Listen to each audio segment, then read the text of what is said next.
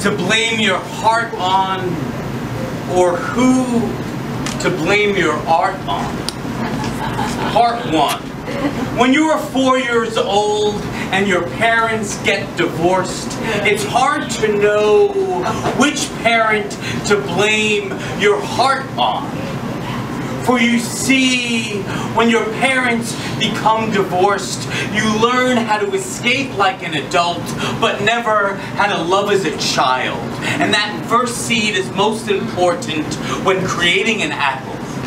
Part 2. I'm not really sure I know what family is. My mother hates my father, but she's still in love with him.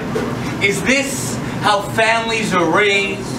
My father doesn't care about my mother one way or the other. Is this how families are raised? I don't care about me or even starting a family. Is this how I was raised?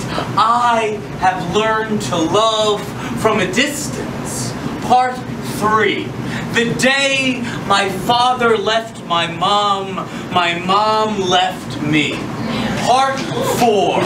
I have many published books in my head of what it means to love someone.